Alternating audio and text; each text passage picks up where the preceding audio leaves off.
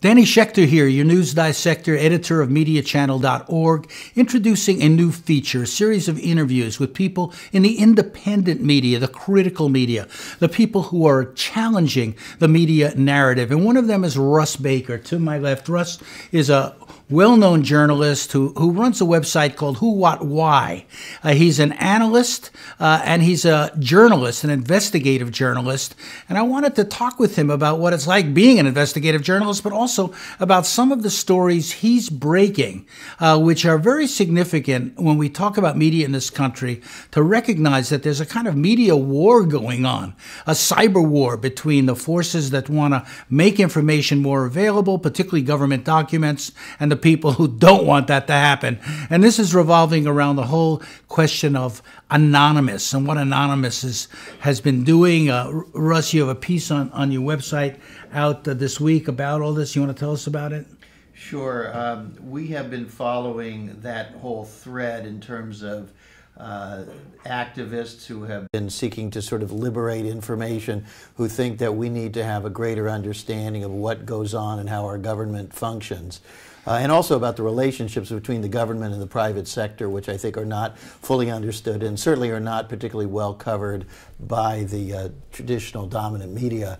So the new article is about a member of the Anonymous collective by the name of Barrett Brown, who now faces potential sentences of up to 100 years for a variety of charges that are actually individually somewhat trivial and indicative of the determination of both the federal government and a number of powerful corporate interests to shut down this whole movement. In other words, they don't have good, solid, concrete criminal activity, so they go after them for something else.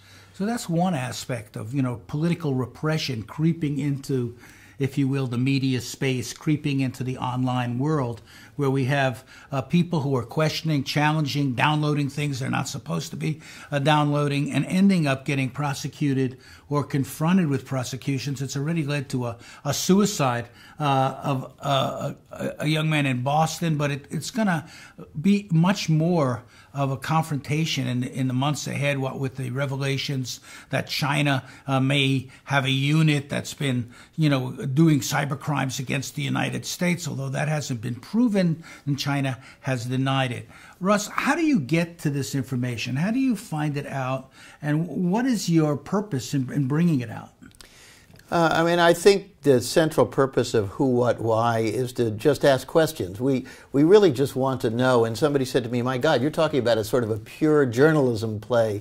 In other words, we don't feel that we go into these stories with an agenda, but we do want to understand the dynamics. We want to understand why all the players are doing what they're doing. And then once we think we understand it, we want to just come directly out and share our conclusions with the audience, because we think that as long as the public is in the dark as to how things operate, things are going to keep getting worse, and we think they are getting worse at a very, very rapid clip. So, to me, freedom of information and believing in it and working to advance it is not an agenda. But leaving that aside, there is some space now for journalists like you, like me, like Media Channel, but that's also at risk in some ways, isn't it? Well, it's at risk a lot of different ways. Number one, it's at risk just because for all of us it's very hard to survive and to function on a practical basis because of the monetary issues involved. We have chosen to go the nonprofit route, which means we're entirely dependent on the public getting behind what we do. Tell me about it. No ads, you know about all of that. And then the other thing, of course, is we're potentially at risk because we are trying to be responsible and yet not hesitate to share information that we think the public has a right to have, and this puts us potentially in the crosshairs of the same sort of repressive forces. One of the stories you carried recently was sort of made a point, which I think everybody sort of knows, but which was pretty well presented, namely that American media loves to cover freedom struggles in other countries. In other words, dissidents in other countries get a lot of attention in the U.S. press and on television, but dissidents in our country, people with critical viewpoints, with a critique of the media, tend to all be put into a bag, conspiracy nuts and the like, and not treated seriously. Right. Well, that particular article on Who, What, Why began with my looking at a New York Times article sort of celebrating the origins of the uprising in Syria. So the New York Times, even in their news columns, was saying this is a terrific thing, basically, and let's take a look at these young men who got the thing started. And what struck me, Danny, about that particular New York Times article was that it basically talked about how he had scrawled some graffiti sort of saying, "Dr. Assad, you're next." But then only way down in the article they buried and mentioned, and they said, oh, he also torched a brand new police kiosk. And I was thinking, now how would the New York Times react if somebody torched a police kiosk in Times Square? And we know how they would react. And so there's very much of a double standard trying to kind of shove. I mean, you could argue that the Syrians went after this guy for the vandalism, the arson potentially, and more so than necessarily the graffiti. Just one thought on Syria that interests me. You know, you have the United States moving towards, rationalizing, justifying, providing arms to the so-called rebels, who we don't really know who they are, At the same time, European countries are saying, whoa, whoa, whoa, hold off. This might not be a very smart idea. And part of the reason seems to me that a lot of the so-called rebels are actually the jihadis who we condemn in other settings, but somehow if they're attacking a government we don't like, they become freedom fighters. I think what is happening in Syria, which also happened in Libya, and I think the same thing to some extent was true of Iraq and is true of Iran, is that decisions have been taken that these are regimes that are undesirable as opposed to other authoritarian regimes that are desirable, and various factions both within the U.S. government and within the larger Western alliance began moving to sort of foment these things. On Who, What, Why, we have been very aggressively studying, and I think you know that on Libya we were practically alone in consistently examining that uprising there to see if it was really authentic or was it very much helped along by the intelligence services. I mean, isn't that pathetic? Even after our experiences with the Iraq War, we're now commemorating the 10th anniversary now, a war which was characterized by lies and deception. I did a movie, WMD, Weapons of Mass Deception. I wrote 2 books about it. Many others wrote books about it.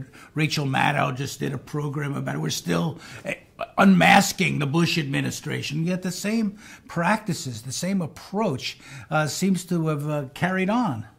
Oh, that's right, because that's an agenda, and I think this is something very typical of many big countries, and the U.S. is hardly alone, is that when they talk about national security, they're usually talking about financial interests and natural resources, and that's just the constant there. Of course, they can never publicly say this is why we're going into these places, and so they have to concoct other reasons that sound better and make people feel better. I used the B word before. You didn't really seem to react as much as I thought you might, but I was referring to Mr. Bush. You've written about the Bush family, if you will, a major investigative book. And now we see that younger Bushes, new Bushes, are coming out of the Bushes, kind of nephews and others, a new generation of Bushes. Who's behind them and what's going on here? Well, as you know, thank you for mentioning my book, Family of Secrets. I spent 5 years on that, trying to understand why somebody as improbable as George W. Bush would get to the top, have all of those powerful people behind him, and then do the astonishing things that he did. And that was a journey of discovery for me, Danny. I learned so many things that astounded me and helped bring me to a deeper level of comprehension of the American power structure. And so the Bush family very much have taken it upon themselves to have this particular role, to sort of be the counterpart, let's say, to the Kennedy dynasty, but sort of on the other side, and that they will be the ones, generation after generation, looking after the interests of the plutocracy. So do you think Jeb is coming back? And what about this younger Bush? Yeah, I think Jeb is very much a contender. Then the George P. Bush, you're talking about his son, and I think there are others in the family who are also being groomed. They're imagining, I guess, a century, a golden century under their influence. Let me just close up with some concluding thoughts from you about the importance and the value of the work you do. I know it's frustrating sometimes. We don't generate the money we need. We don't get the attention often we deserve, but we carry on I know I do, because of a belief in the importance of it, and you must as well. And so how do people reach you, and how do you think this whole new independent media movement is going to move on? And what any thoughts about our new media channel? Well, first of all, I'm very optimistic, because I think that your new ventures, your continued ventures, those of others, are all extremely important. And I think that as long as we're able to keep the tubes open of the internet, and that is not overly controlled, we have an opportunity to get our voices out there. I certainly, personally, as far as who, what, why goes, we are growing steadily. Our stories are being picked up by a wider range of other outlets, and we're seeing the public responding. So I'm very, very hopeful. I'm excited, and I think the next year is going to be an important time. The people can reach us via our website, whowhatwhy.org, and also we're on Twitter at whowhatwhy. And that's Russ Baker, editor, writer, investigative reporter, and a very gutsy journalist who's out there trying to get at the truth that's often buried. We've featured him on Media Channel in print, but now we're going to feature him and others to come in interviews like this. We'd like to get your reaction to this idea of actually showing you and introducing some of the journalists who are on the cutting edge of independent and investigative journalism. We're starting with Russ Baker. We'll carry on with others. You can share your comments with me at dissector@mediachannel.org. I'm Danny Schechter, your News Dissector. Thanks for watching.